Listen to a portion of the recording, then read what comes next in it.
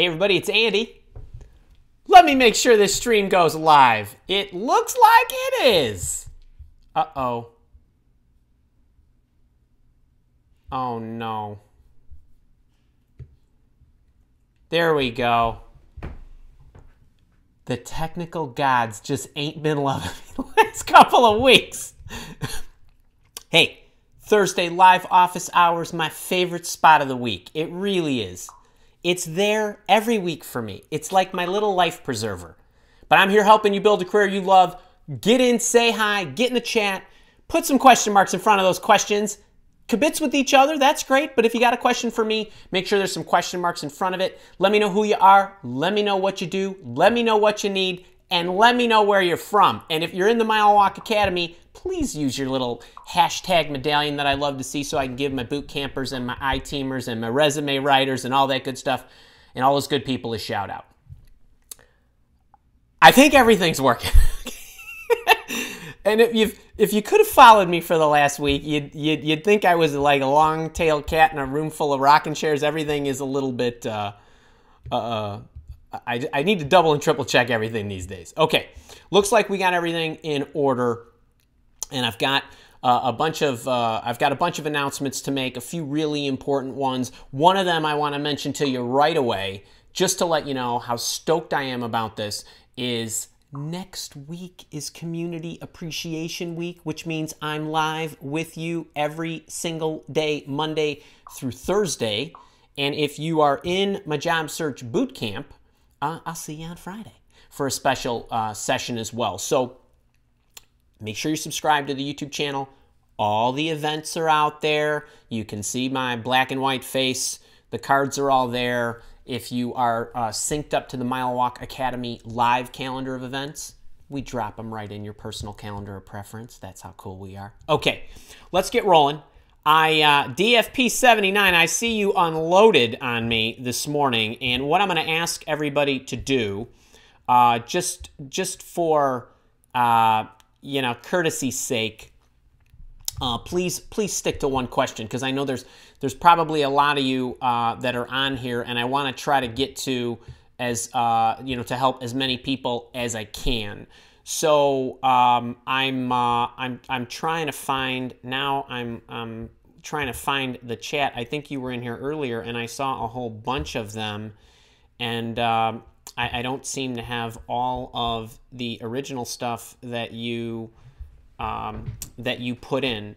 So I've got my chat starts at 10 o'clock, and I think you were in earlier. So maybe Stacy or Kara, can you give me one of Dana, that's DFP79, one of her questions, because I can't see them now. And Kara says she's got the chat. So I'm gonna go on. Yeah, you know what, Kara, do me a favor. Give me. I have Ivana Ramos at 10 o'clock, and I'm my chats they're actually not they're not in sync, the two that I have. So just send me some of Dana's questions, or maybe the one you think that is the most rich that we can help her with. And in the meantime, I will I'm gonna take I think it's Ivana. I'm hang on, let me see if holy smokes, I've got, this is all messed up. I don't think I can refresh, and I don't think I'm going to be able to put this on the, oh, there she is. There's that good-looking face. Okay, Ivana, or Ivana, however you pronounce your name. How do you negotiate a higher salary after a first proposal? So I'm assuming that you mean that they offered you something, a job offer. Yay. What I would do here, there's many different things that you need to do, but I'm just going to point you to my salary negotiation playlist. I've talked about this ad nauseum. There's a number of videos that I explain exactly how to do that. It is a complicated situation. There are several different factors that you need to take into consideration. How close is it to the number you want? Is it just more money that you want? Are there other concessions? But Ivana, honestly, just go check out my salary negotiation playlist, and I would look at that, and the answers are in there. All right, let me see. I see Stacy.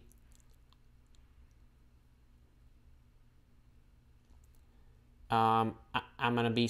I see a lot of multiple questions here. It's a little difficult.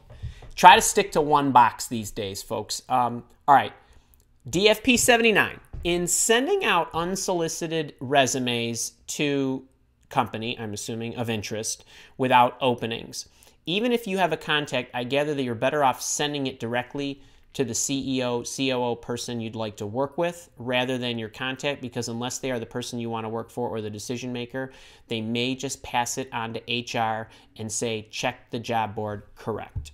Okay, here, what Dana, great question, and I actually wish I had that and could put it on the screen, but I can't for whatever reason.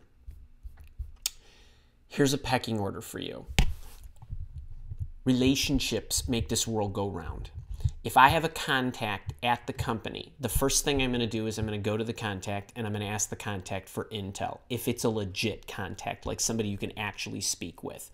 And I would ask him or her to let me know what the strength of their relationship is inside the organization. Do they have any political capital? Have they done anybody favors? Are they drinking buddies with somebody? It makes no difference. But I would get the insight from that person first. Then what I would do is I would reach out through them and see if they could forward my information to the appropriate person, if they have a relationship. If there's somebody in this division over there and you're trying to get in that division over there and there's absolutely no relationship whatsoever, then what I would do is I would target hiring officials using my boss hunting technique. That's what I would do.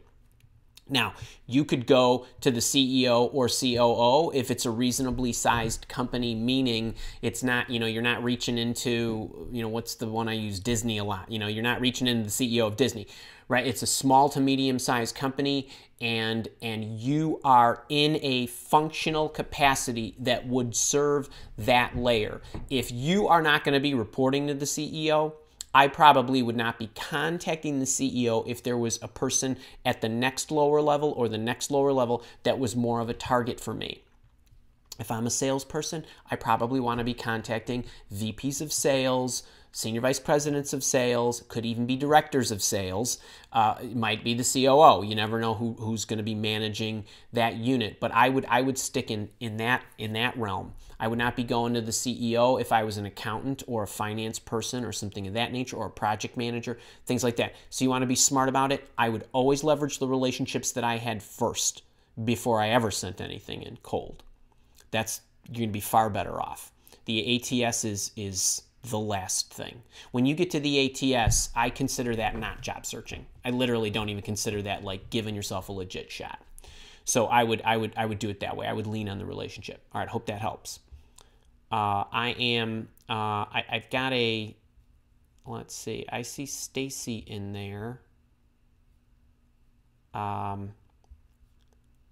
I see one from Adam Stark, but I don't get the timestamps. Hang on, let me see if Kian.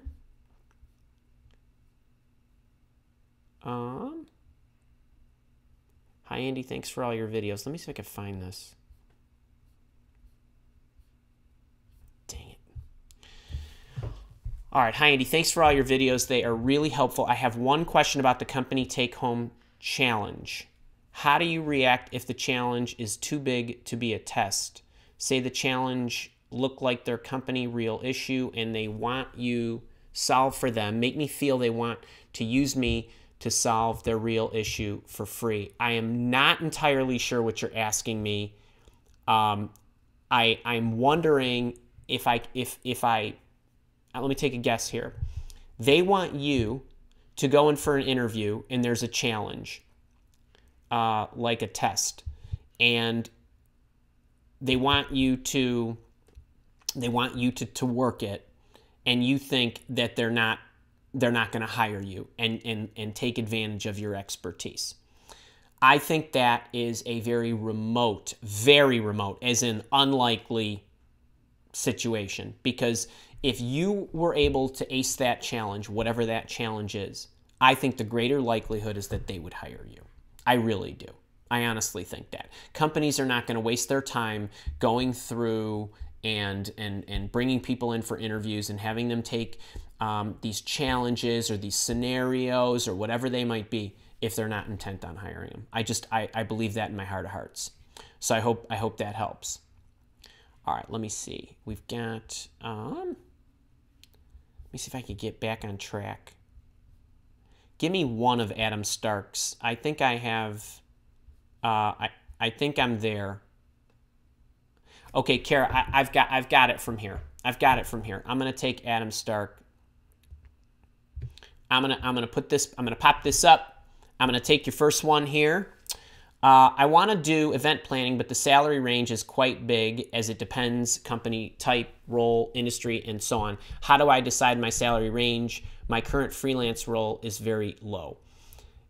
Adam, I can't tell you how to do that. You're gonna have to look at the organization. I would start with getting an offer, getting their offer, and going from there, and then determining if you feel like that's something you want to do. I would not, all of you, this is not specific to Adam, I would not be straining and busting a brain cell trying to figure out what the salary range ought to be for a position. I would go in, give it my best, go in with gusto, sell my butt off, maximize my negotiating leverage, handling it the proper way through, getting down to the end, see what they come to the table with, and go from there. And then it becomes a personal choice. Whether you think you're overpaid or you think you're underpaid, it makes no difference what you think. It's all about the value they think you're going to bring to them, and it's all about how much you want the job. What you ultimately want is you want this, they want to pay you this, you meet somewhere, you meet somewhere in between those numbers, and you go from there. I do not recommend anybody spend any time trying to get what the right ballpark number is for your position. At any moment in time, you never know what this particular company you're interviewing with is going to pay you for what it is they want you to do. You don't know how much they value it. You don't know how desperate they are. You don't know how long they've been looking. You don't know how painful it is. You don't know what's happened inside the company. There could be a customer service issue that's been going on for 6 months, and you're the person that's going to fix it. They're going to pay more. If you're just one of 100 people they're going to hire, they're going to pay less. Okay, so you don't, and it doesn't matter what the salary ranges are. So you can go spend a lot of time looking at the salary ranges, or you can spend a lot of time trying to find companies that are going to be interested in hiring you. And I would spend time on the latter. So I hope that helps. All right, let me see. I've got Audrey Musgrave from here. Kara, just let me know if that's the next one. I think. Let me get Audrey up here. All right, Audrey, in the question asking part of the interview, after I ask a question and the hiring manager gives an answer, how do I respond to his answer without sounding like a parrot? Awesome question. Awesome question, Audrey. So, if you check my blog out, there is an article that I wrote about increasing your communication quotient. It's called CQ, like your communication intelligence. And one of the best ways to do that is, there's a couple of different tactics, and I think this is going to be really important not only for you, but for everybody, and anybody who's asking questions, or anybody that's doing any kind of interviewing, or anybody that's doing any kind of selling or marketing or anything, just to be a better communicator. You have to anticipate what responses you're going to get. Okay, so I always tell people, whenever you ask a question, you want to make sure that you've thought about the possible answers. Okay? Yes, no, maybe, how much, no, we don't do it that way. Yes, I would be open to that discussion. Whatever the question is, there's generally a reasonable finite number of answers.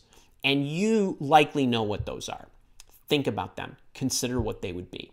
Then say to yourself, if that was the response, then my next question would be this. If they said yes, they'd say, we'd be open to that. How do you want to proceed? I have to have a plan. If they say, no, I'm not open to it, you say, okay, that's fine. And maybe you're okay with that, or maybe it's a real problem. How are you going to react? Okay, so you're anticipating the possibilities, but open to any possibility. Then what you do is, I like to do what's called an intent check. The intent check is you can, if it's something that needs to be verified, meaning I said something to you, you want to let me know that you received it with zero distortion and that you completely understand me.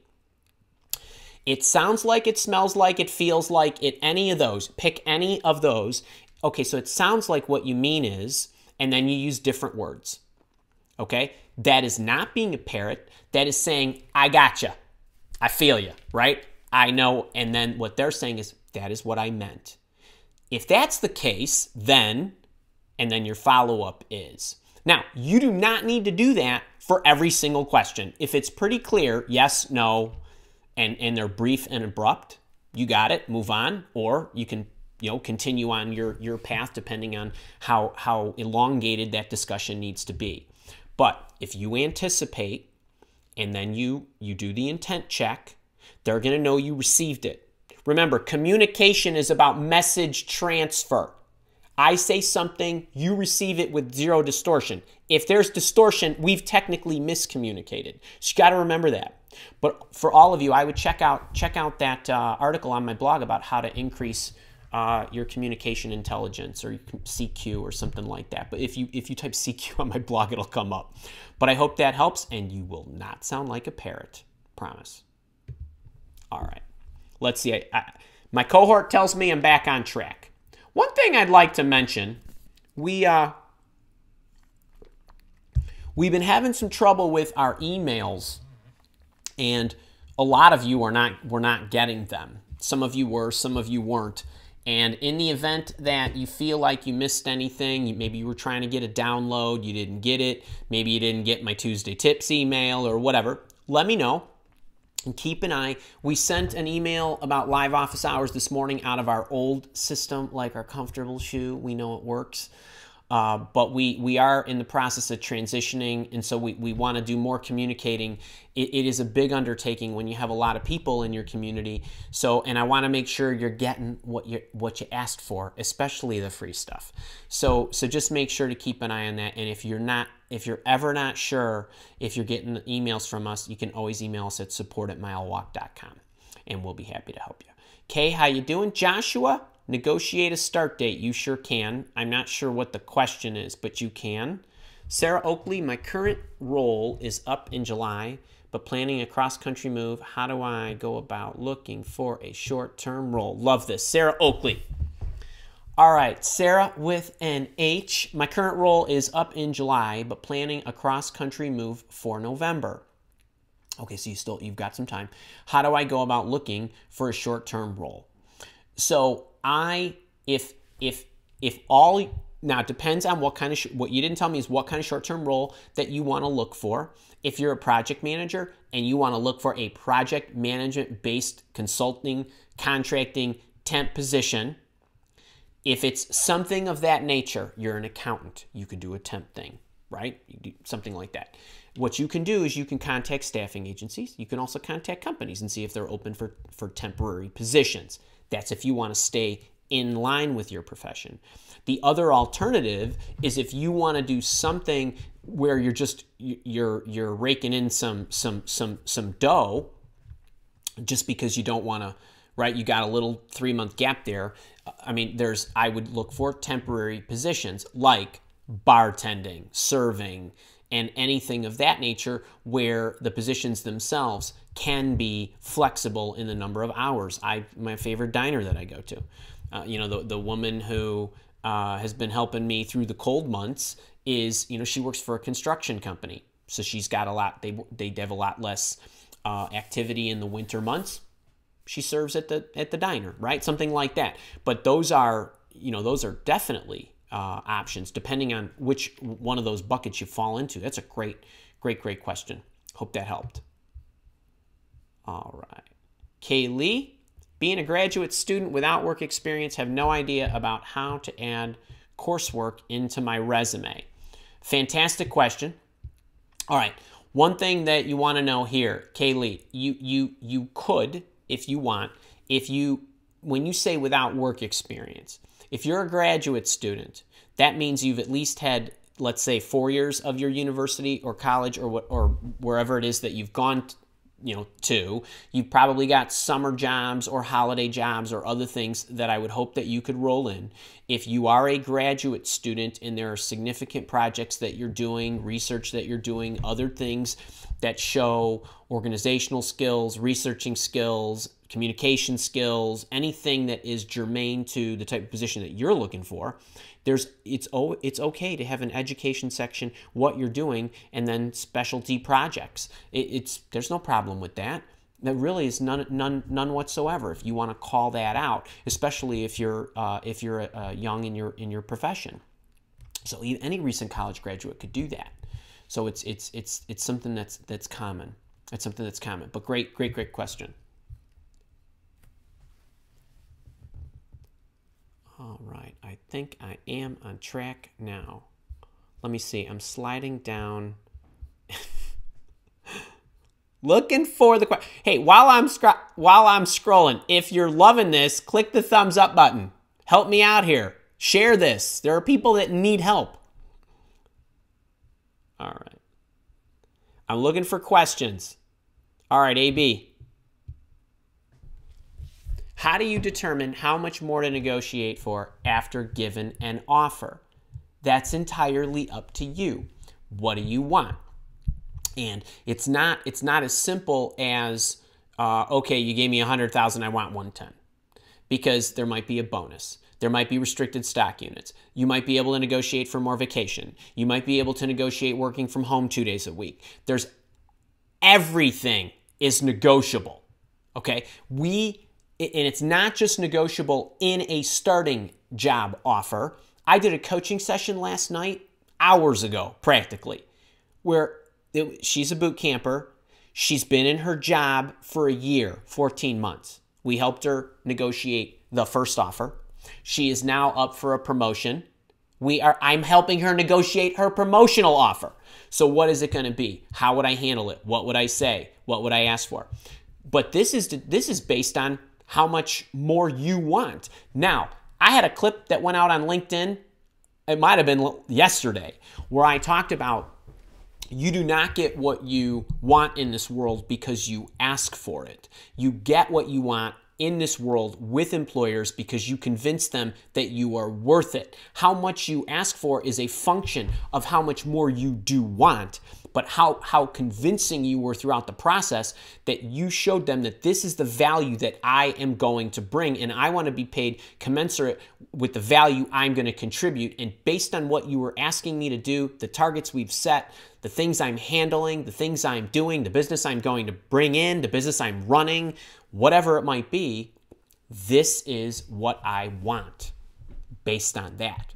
So I can't tell you how to determine how much that is. And I would not, again, going back to my previous point that I made with Ivana, I would not be spending a lot of time trying to determine, is this company underpaying, overpaying, or whatever. No, run your own race. Think about that situation. There are no two offers that can actually be compared, because there are so many, even though you try, there are so many variables with this company and this company. How much do you value the people that you're going to work with? How much do you value the training that they are going to give you? Right? How much do you value the flexibility in your schedule? How much do you love the responsibilities you're going to get? What about the healthcare? What about the benefits? What about all these, the employee stock purchase program? There's a million different things that go into what makes that entire value package. Money is only one part. Think of it as 100% pie filled with wedges. The wedges can slide, right? This wedge can shrink if I get a bigger piece of this portion of the pie, right? So AB, and I think it's Amy, but that's what I would tell you there. And I believe if that's you, I think you're in the boot camp. So if you want to drop more info or hit me on Friday, or next Friday or whatever, or at one of these live sessions next week, happy to help. I hope that helps. All right. Sam, what do you got for me, brother? It's appraisal time. I have let's just get you up here right here, buddy. It's appraisal time. I have documented accomplishments and awards and supervisor's confirmation and knowledge thereof. Yes, because you're in my leadership program and you know to do that. Next week is raise discussions time. What should I say if less than expected? So Sam, and anybody, and I just got done saying about the session I had last night with her, and she's fabulous. The fact is, you need to go into the promotional raise just like you were negotiating your salary. What's the difference? You know the pain points. You know what it's like to work there. You just have more intimate knowledge of everything that they offer. So you have to know what levers you can pull. You probably have an appreciation for that, but if you don't, I would ask, meaning, hey, if you can't give me more base salary, based on my performance, what I'm going to do and so on, is there a way to make a special one-time bonus? Is there a way to increase my vacation? Is there a way to pay for parking? Everything is on the table. I don't know what the exact job is and how you're negotiating it, but anything is available. Last night, let me give you a little, all you, because Sam, you know how much I love you, and I know salary negotiation is a big thing. But for any of you that are in Sam's position, as well as the boot camper I was coaching last night, one of the things that I told her to do is she, and like a lot of you, over the course of the year or years, you accumulate more responsibility.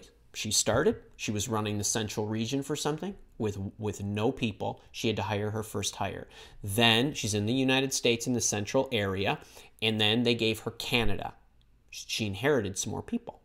Then they did some rotation, somebody left. She picks up a job, a portion of her job is the Southern Territory. Now she's got this massive unit. She went from 0 people to 40 people in the course of 12 months. And one of the things that I explained to her is, while you don't want to threaten your employer, what you need to do is you need to get them to look at you with a different lens. This is a very, very important tactic that I want you guys to make sure that you're using properly, especially if you're negotiating an internal promotion. When the employer looks at you, they see the work you've done, they know they get a hometown discount, okay, because you're there, right? They know you're comfortable, you like working there, they like having you, so they're probably not going to go as high as they would have to go if they went outside to get it. So what I told this woman to do is I said, okay, after you go through, we gave her the script, she's going to make her arguments, we gave her all the variations of anything they came up with, we basically scripted everything that she was going to say, no matter what scenario came up. Then I said to them, after you make your play, after you say, this is the value I've contributed, you've seen it, right? You know what I can do, you're a known commodity. Let's look at this from a different angle. Let's just say, sake of argument, because you know I'm handling all these 40 people in all these 3 massive territories. But let's just say you had to start right now and hire all your directors again. We're all gone. And you had to rebuild this team. It would be like you'd have to hire 2 people to do what I do right now. And the fact is, you don't need to hire an extra person because I'm handling it. But if I wasn't the one handling it, you're not saying I'm leaving, just saying, look at it from that vantage point. You'd have to hire 2 people to do what I'm doing. Person and a half at least. So isn't it worth it to raise that another 20 grand? Right? Wink, wink. So you have got to give the people that you're interacting with multiple vantage points. So what Sam is pointing to about he's documented his accomplishments, I have a career achievements journal that you can grab. It tells you which 14 pieces of information you need to grab about your accomplishments so that when you get in the position Sam is in, you can remind your employer of your awesomeness with some concrete evidence, because they ain't going to remember. They won't. You live it every day. Okay? They just think the magic happens. Right? I tell Kara, look, I know the magic happens. I just count on the magic happening. But I don't know all the ins and outs and how difficult everything is and all that good stuff. So you need to explain that to them. You also need to show them just imagine if I wasn't the one doing this. That's not saying you're going to leave. But just imagine that for a second. That ought to give him a jolt right in the chest.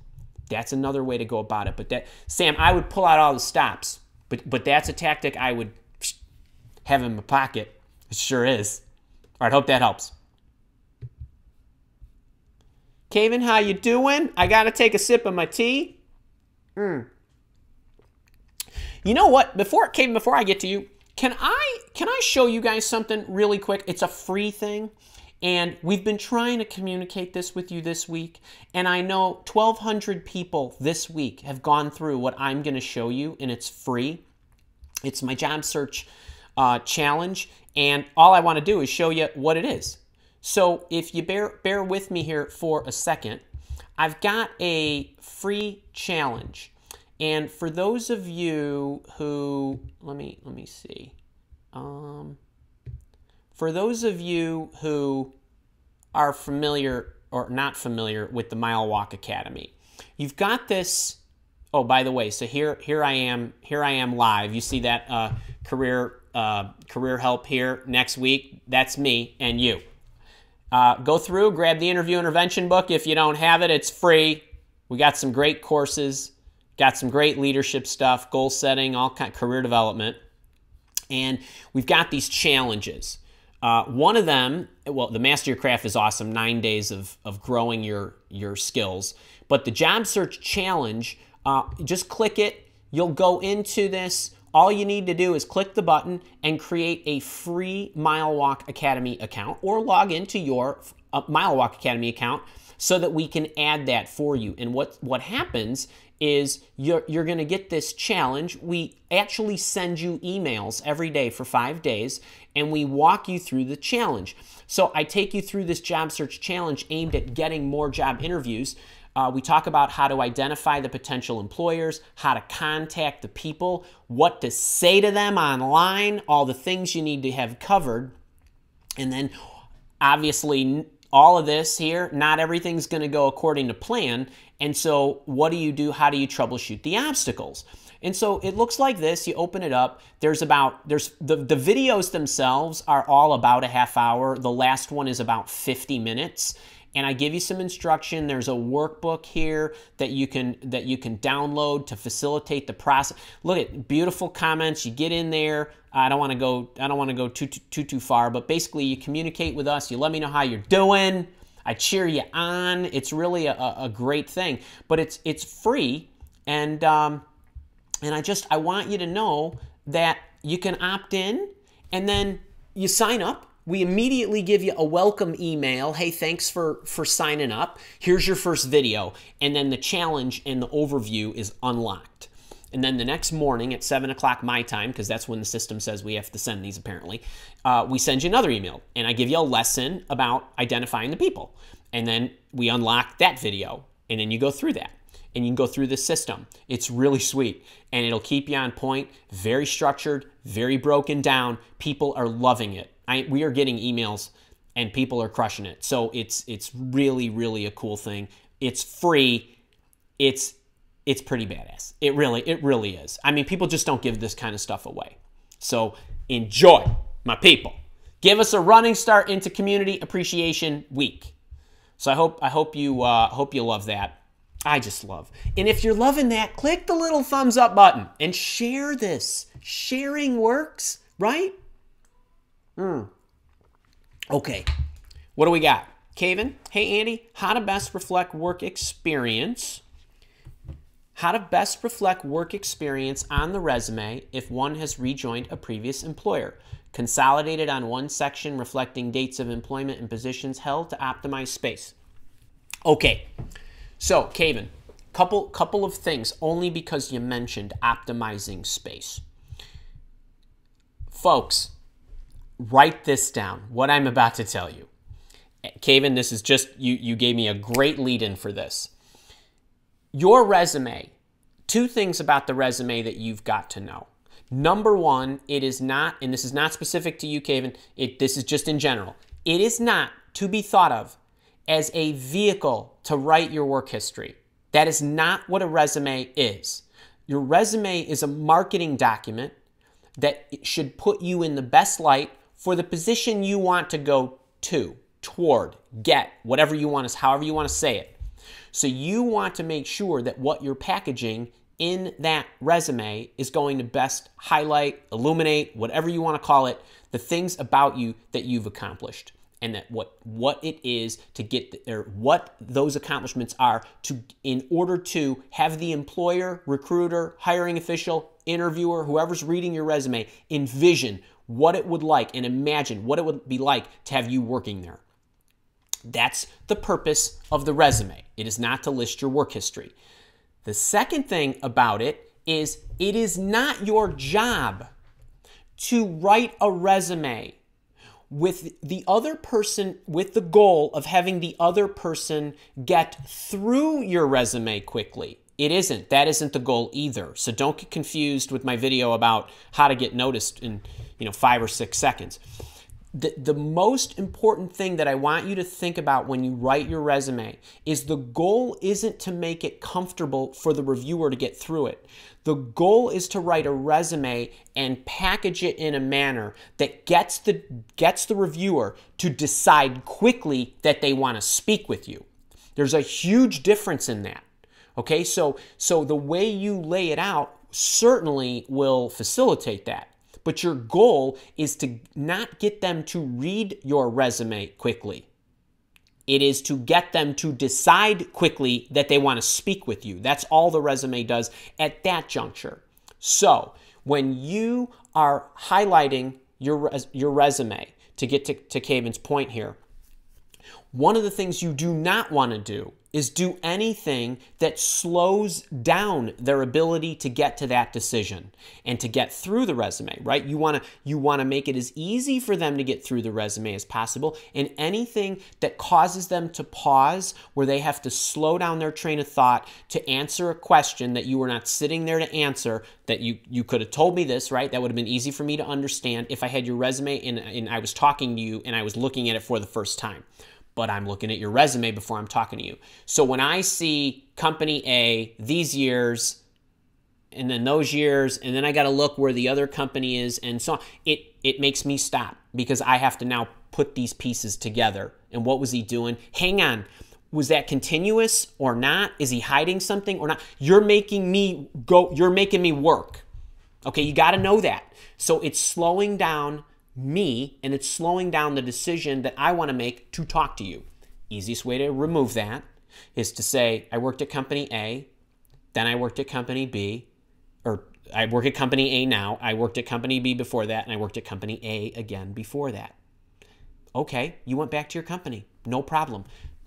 What am I going to say? I'm probably going to be thinking, left company brought him back. Must be a good dude. That's what goes through my head right away. Now, I'll ask you about it, and you'll say something like, well, my family and I were moving, and I couldn't, work there anymore, and so I had to take a new job in a different city, and so what? You'll explain it to me.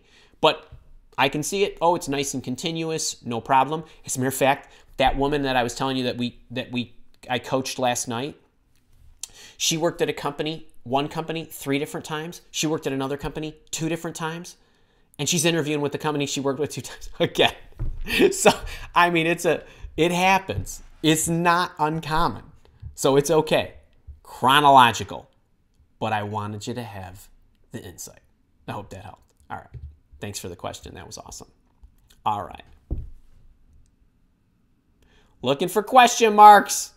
Zipping on down. I got a lot of kibitzing going on. Hey, Epiphany, DA, let's see. Jim Healy.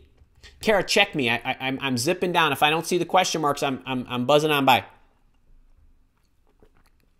No position posted at great employer. How do you recommend sending your resume, or to who? Okay, couple of things.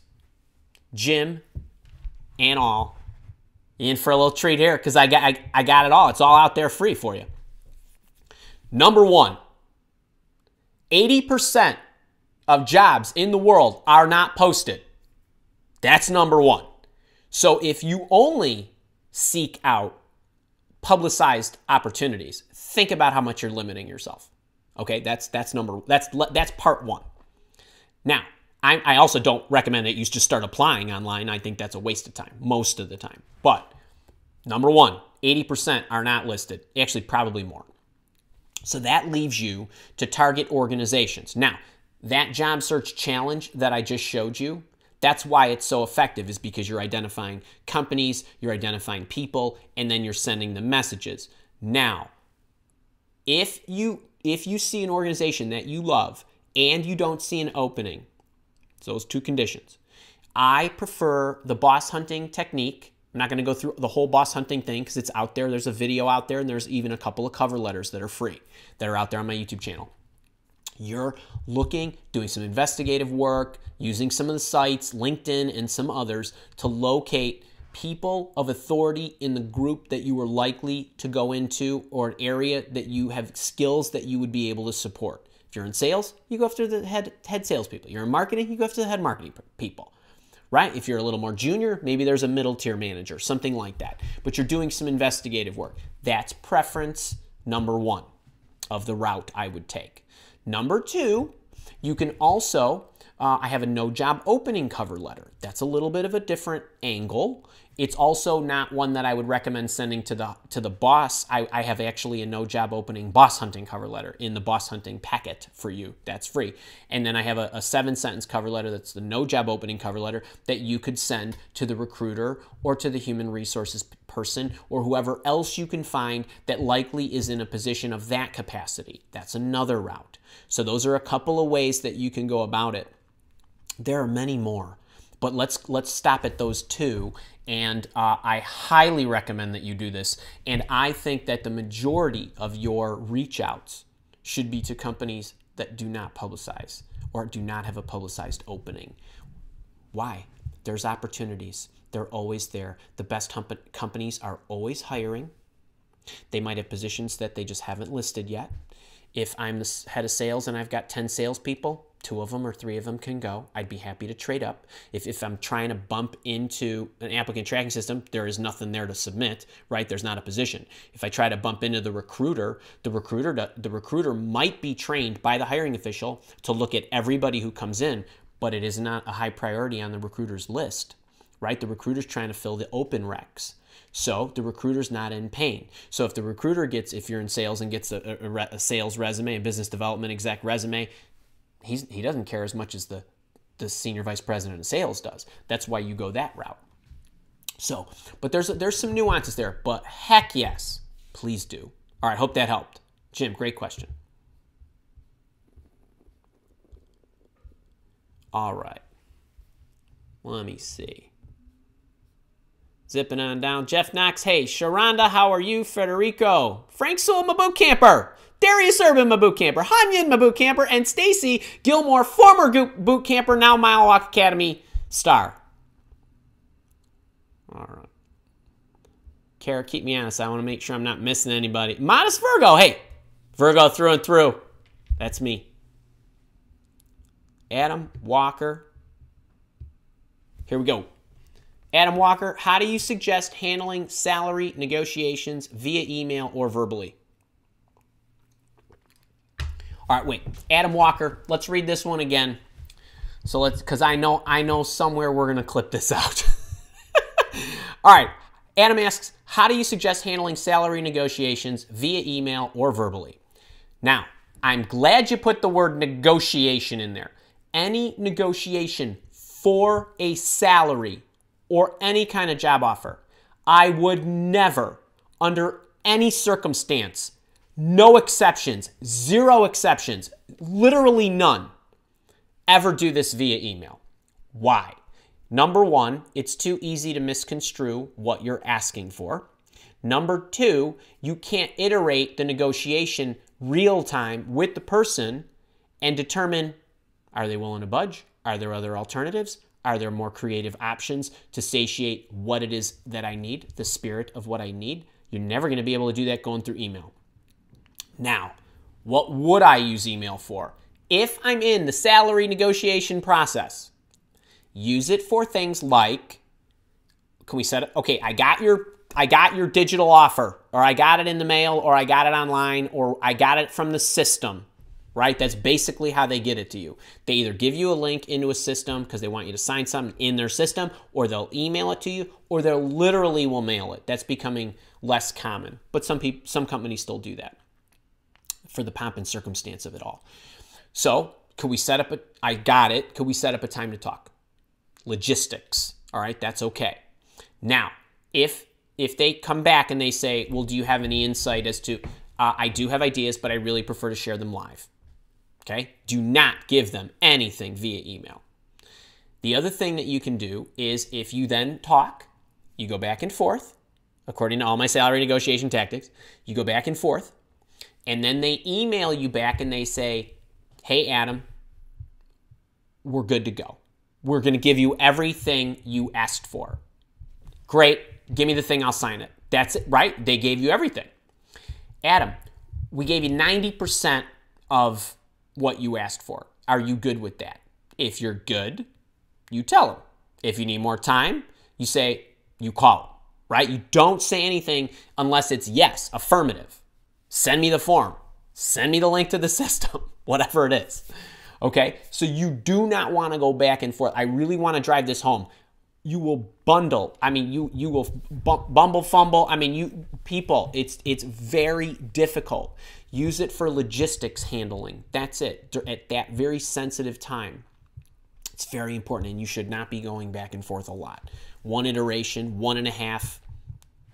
That unless it's very, very complicated and filled with many different components that are assets that offer, you should not need many iterations because then everybody gets sour.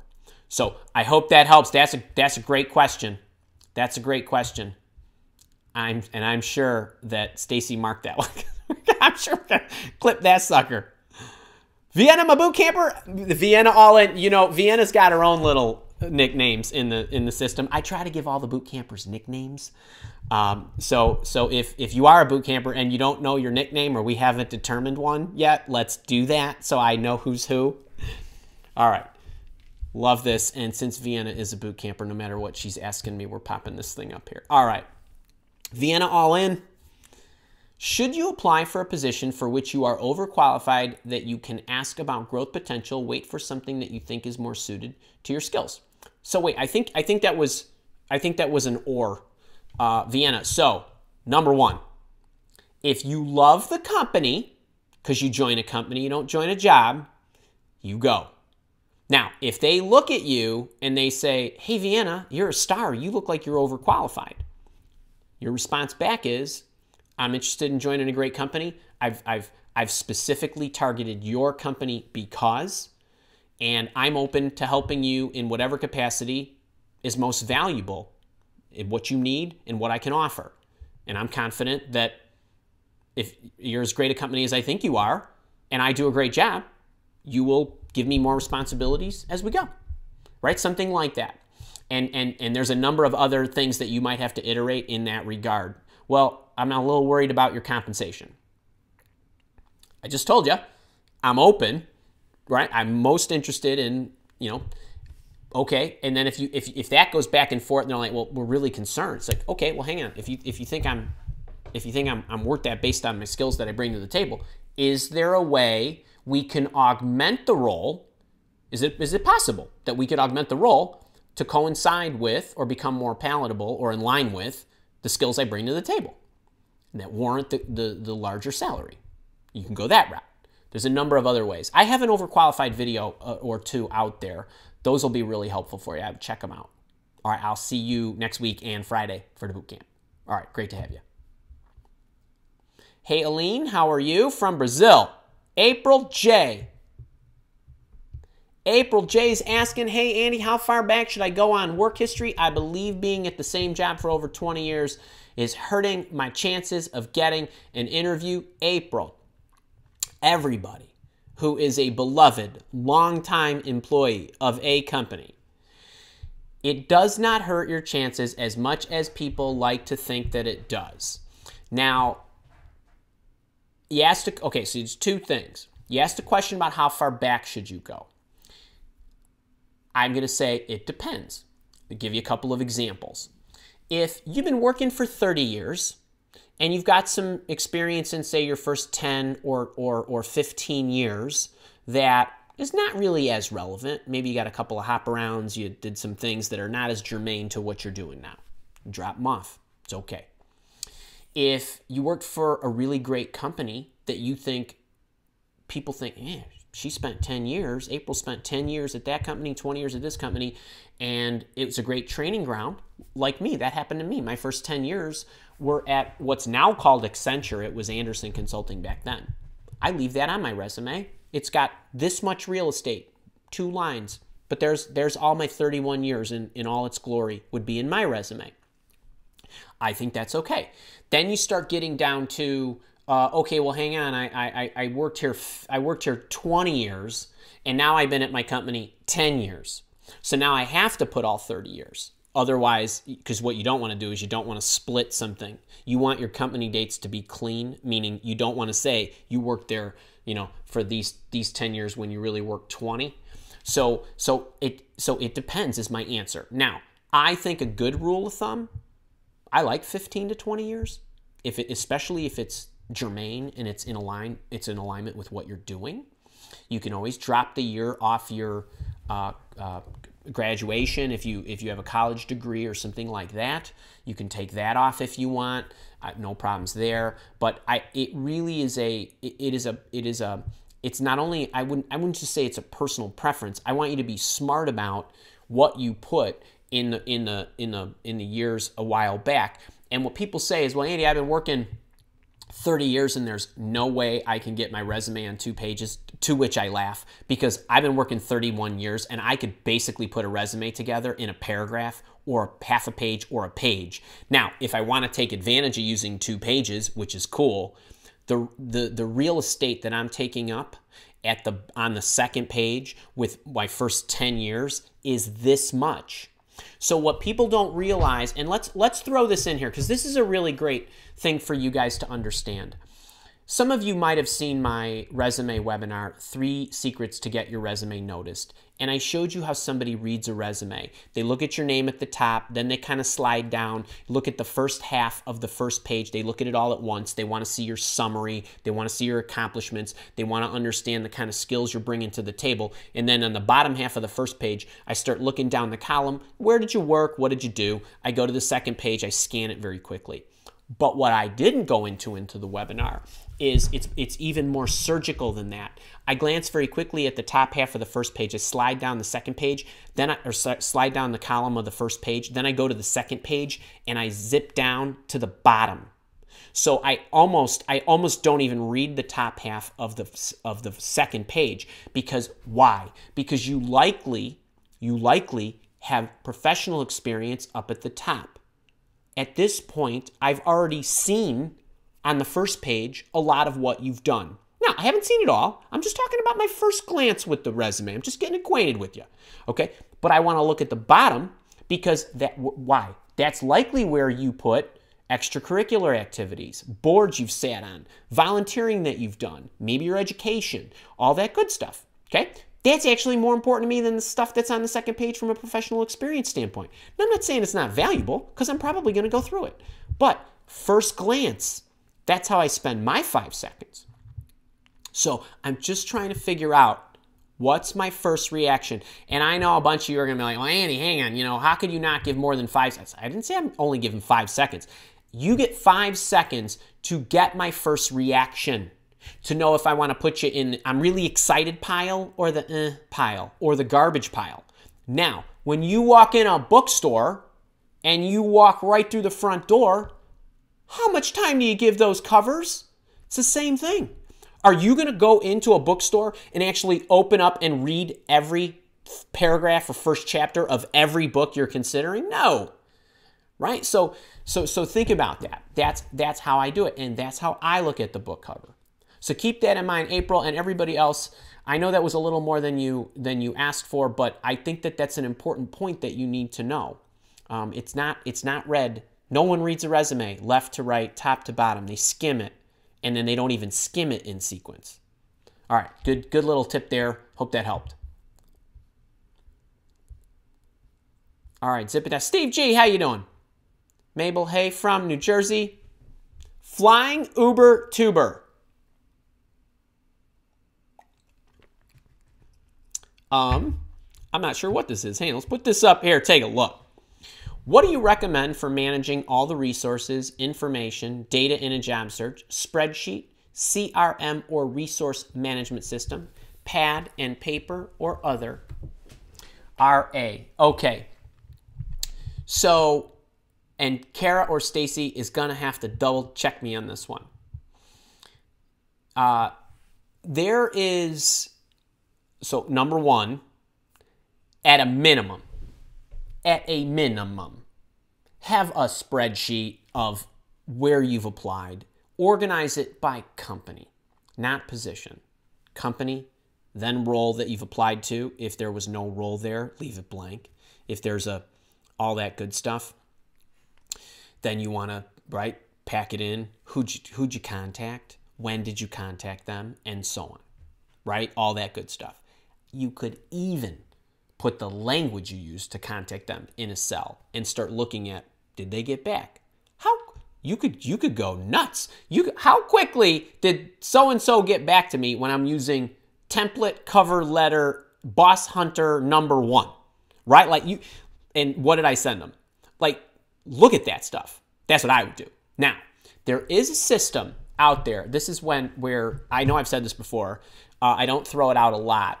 But there's a system, not to be confused with the hunter.io website, but there is actually a system out there called Hunter, HUNTR.co.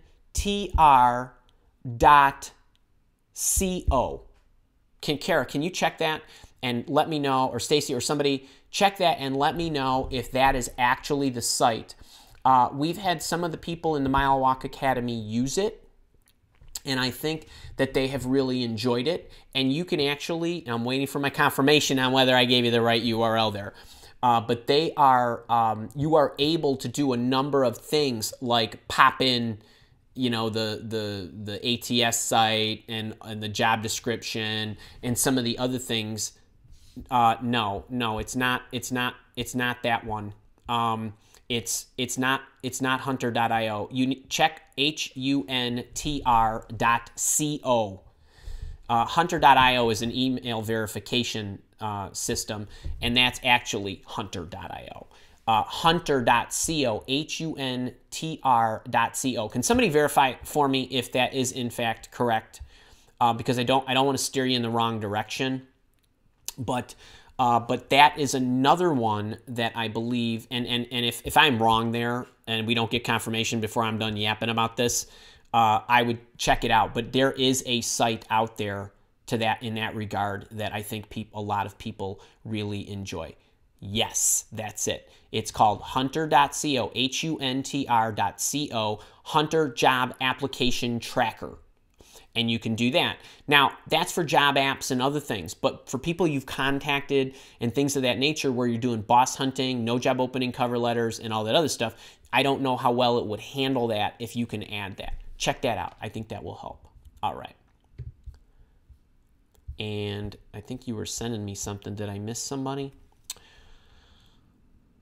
Oh, okay. I think I skipped a couple of these because, okay, make sure you give me question marks. I love the question marks. I can see them. Mabel. Let's see if I could get back up to Mabel. Oh, here we go. Mabel. Hey, with the nice picture. How you doing, Mabel? How do you deal with the salary question if they ask again? Because I already told them that I see a job as a whole, not just salary, and did not give a number. Love it. Okay, so a couple things. Number one, I have 2 videos out there that is specific to how to handle the salary question. One of them has like 1.5 million views. I mean, it's a lot. It's very popular. It was an original one I created in 2018.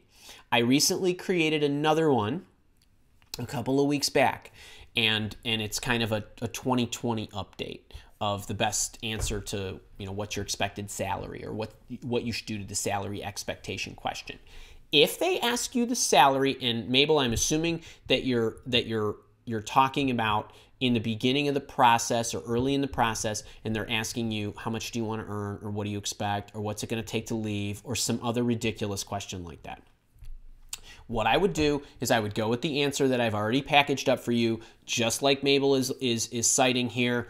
You know, money's important for sure, but I look at this holistically, right? There's a lot of things that go into it, what I get to do, who I get to do it with. You've obviously got benefits and all these other things, career development, and whatever's important to you. Then the recruiter says, no, I need a number because I'm lazy and I don't, you know, I want to make sure that, you know, I'm not talking to you if we can't meet your number, when the recruiter has no clue what they're actually going to pay you if they love you. But believe me, I'm on your side, guys. I know that these recruiters, they get all orange and yellow and red, and they get all flamey and all that stuff. No, you got to give me a number. The next best route is not to give them a number, but to ask a question. If they're going to be this insistent, just say, okay, well, you know what? I hadn't really thought about it. So I'm assuming that you have a budget in mind. Do you have a range that is acceptable internally for this position? If you share that with me, I will let you know if I'm comfortable with it. Most of them will give you that range. Okay, they will. And if they don't, that's ridiculous, because if they know what the range is, they may as well just tell you. If they need an answer, that's the quickest and easiest and painless way to get it. And then you can, what I would recommend at that point, this is me, I would just say yes. That would be fine.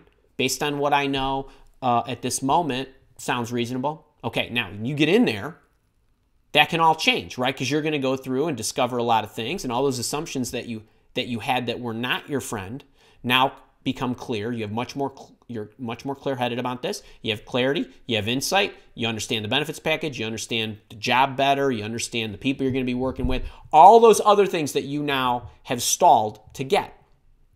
And that's how I would go about that. And I'm not even going to go into all the other stuff about what I would do at the end. But to answer for you guys, that's going to hit a lot of the beginning part, that's what I would do as the bailout answer. Thanks, Mabel. That was a good one. And then what's this one? Brent, I think I missed this one. All right, Brent, hey, how you doing? All right. Brent is asking, site interview with the COO for a direct sales position tomorrow. Any key recommendations? Brent, you threw me in the big blue ocean. I got a million recommendations. There's 300 videos on my YouTube channel that talk about this. So being that it is a direct sales position, I'm going to give you one tip, okay, because I think this is really important. Yes, I want you to go and I want you to read Interview Intervention. It's free. You got to pay a couple of bucks for the envelope and the warehouse servicing fees. Get that, read that. I would watch 3 Keys to Ace Any Job Interview. That's a free webinar. It's about 50-something minutes of solid teaching. Check that out. I got all the job interview playlist. I'd watch all that stuff. Now, because you are in sales, you better make damn sure you close at the end, meaning you ask for the job. You close the job. Do you have any reservations about hiring me? I want to make sure, right? I want to get right to it. You're asking for the sale right there. So I would make sure that you close with that. It's in the book. It's really important. And if you don't, as a salesperson, if you didn't close me, even pretty lightly in the first interview, I'd be really suspect. I really would, especially if it's a direct sales position. Right? It's not an account development position where you need to all soft shoe and schmooze and kiss them in the ear and bring them donuts on Friday. Right? So this is a big time job. So I hope that helps. All right. I think I'm back on track.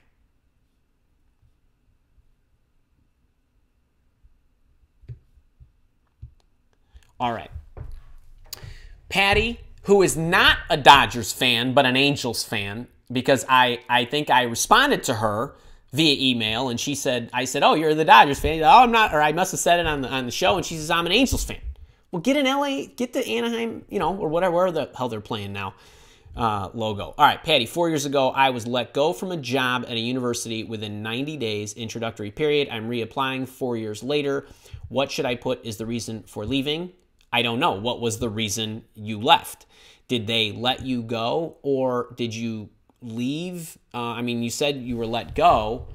I'm not even sure how to answer that because I don't actually know what the reason was that you left or that they let you go.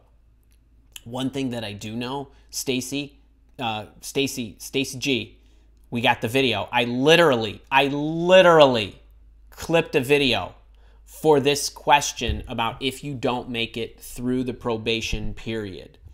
But if you're reapplying, I wouldn't say anything.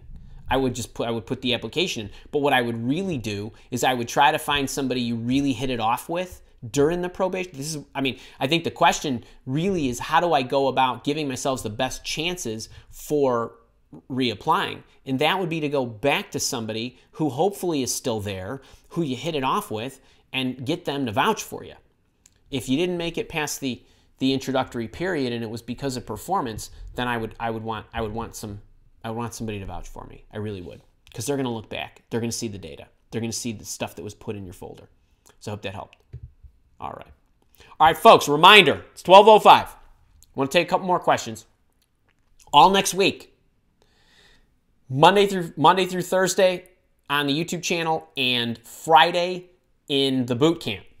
If you are wanting to get in the boot camp, we had a special that was no longer available, but I'm going to start a special next week for Appreciation Week. But if you want to get in it now, if you send me an email at support@milewalk.com, we'll give you the private link to get the $100 discount and all the other assets that go with it. You can run through it this week, and then you can show up on Friday where I'm talking about how to create opportunities for yourself when you are stonewalled, when you were stuck, when you were confused, when you were stymied, any of that stuff. You're not sure what to do. How do I create options for myself? I'm actually teaching that to the boot campers. It's going to be a great session. So if you're interested in that, just email me at support@milewalk.com. Take advantage of the job search challenge. Kara, can we re-add, if I haven't been following the chat toward the bottom, but can we re-add the job search challenge link? That's a biggie.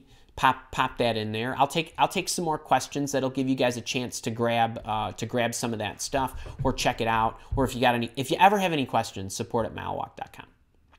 Amir, how you doing? Irina Schmidt, hey. Avi. All right, Avi P. What advice do you have for somebody applying for entry-level positions with minimal internship experience who is trying to transition to a different type of role they have experience with? So that's what I did. I was an electrical engineer. I have an electrical engineering bachelor's degree.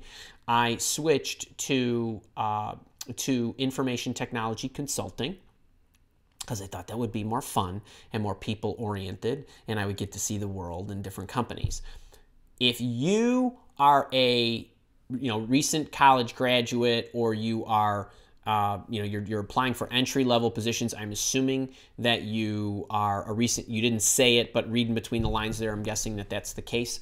Here's what I would advise you and anybody else who is changing careers or making that change of any kind. So going from school to your profession, it's not likely that you go from your degree into a job that uses your degree exactly. Most of us make a little bit of a turn, or we make a little bit of a pivot, or we make a wholesale pivot.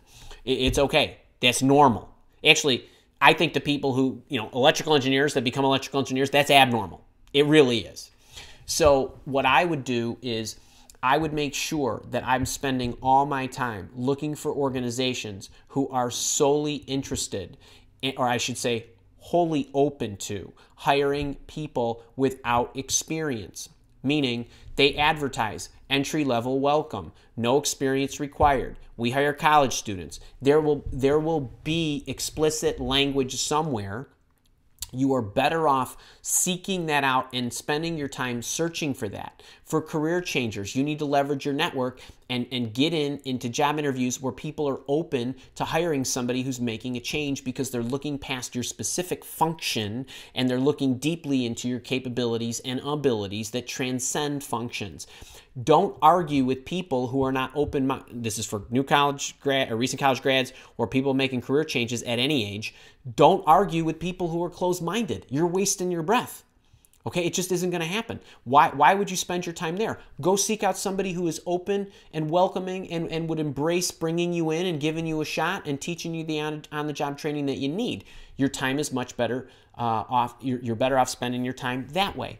I'm not going to try to convince a whole lot of people who do not believe in buying online training that they should buy my Job Search Bootcamp. I want to introduce you. If you're open to it, awesome. You're not, that's fine. I'm not going to spend any time. I'm going to introduce it. I'm going to make sure it's available to you. I'm going to make sure you're aware of it. And then you decide. And if you got questions, you ask me, right? That's the same thing I do.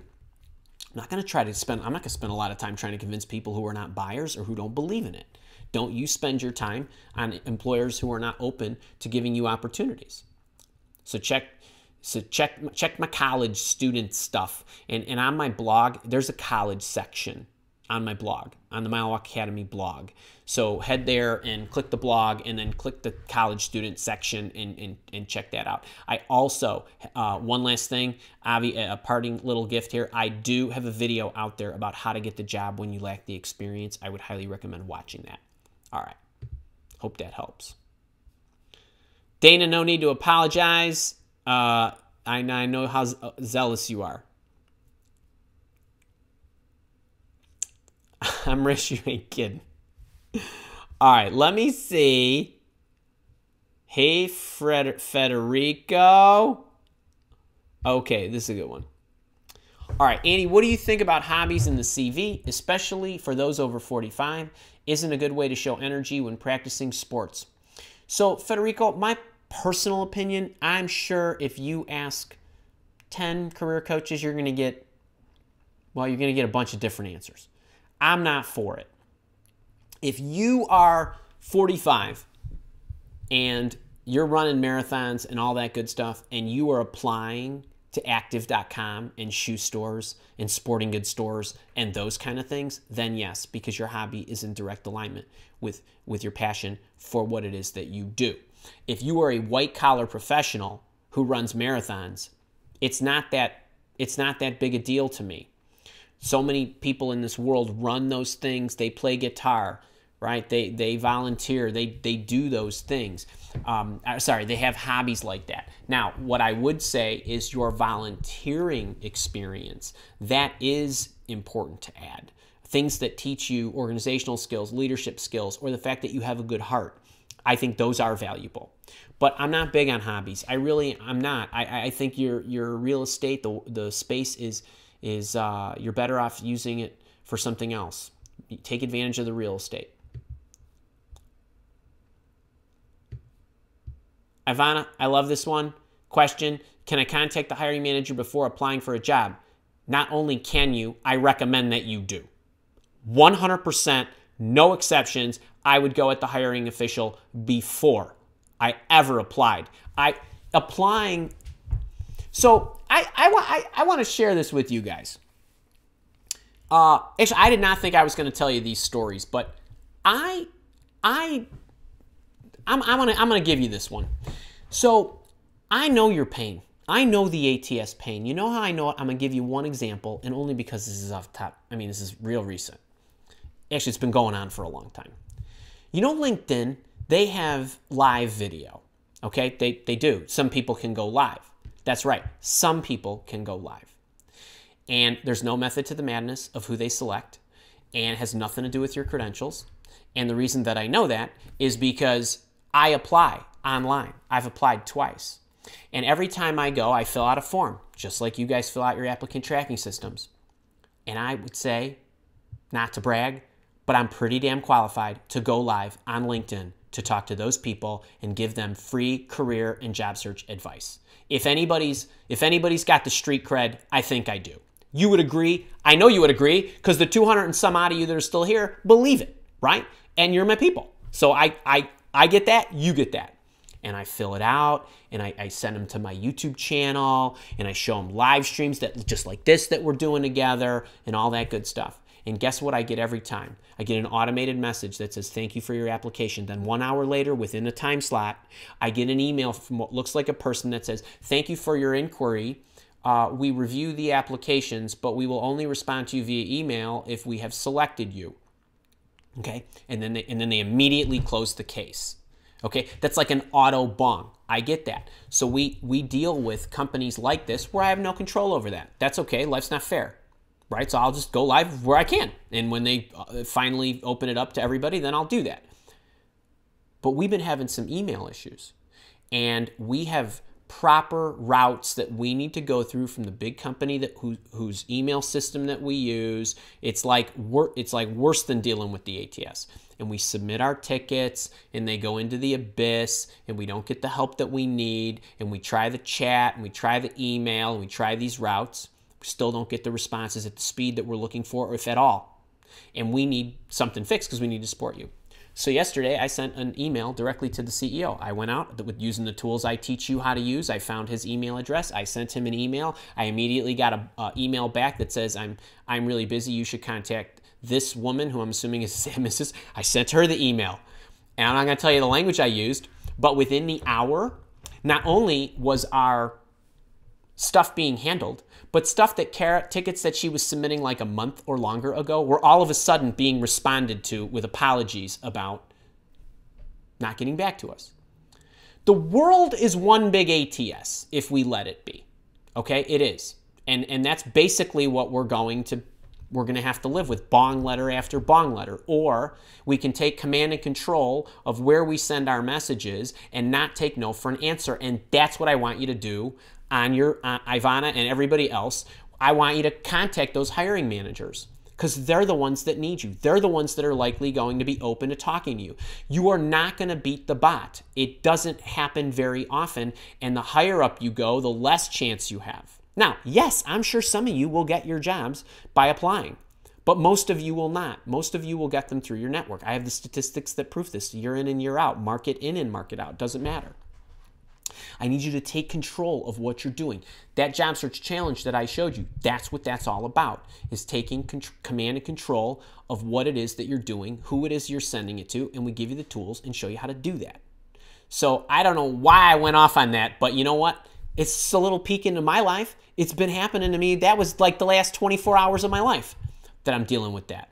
So among many other things. So anyway, Ivana and everybody else, I want you to go out there and get them. I want you all to have a great weekend. I really do. On Sunday, I'm going to send you a heartfelt message from right here. I wrote it yesterday. I'm going to send it out to you. It's about my appreciation for all you've done for me. And I hope you read it, and I hope you join me every day next week because I'm giving gifts each day that I don't normally give. These are limited edition. And we're going to give them next week, and that's it. So keep an eye on your email. Open them in the morning, and if you can't make the live shows at 11 my time, which I guess we're going to be on daylight time next week, if you can't do that, then make sure that you at least check out the email. And if you're interested in the boot camp and some of these other promotions that we have going, I hope you take advantage of them. And if you got any questions, you know where to reach us. But in the meantime, everybody have a great weekend, and I will see you Monday. All right, take care.